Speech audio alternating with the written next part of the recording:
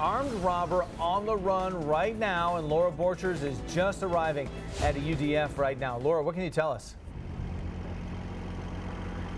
Jeff, this is breaking right now. We know that the UDF just behind me was robbed. The clerk did see a gun, and the man walked out with cash. Now, as we speak, this UDF is surrounded by officers on scene and all in this area. A look from above from Chopper 10 gives you a view of this neighborhood here. We're told that police officers are canvassing the area looking for a man, and they do have a very good description. They want you to listen carefully too, just in case you know who this may be. They're looking for a man. They say he is black. They say he's 5'6", a thin build, about 105 pounds, possibly with a teardrop tattoo on his face.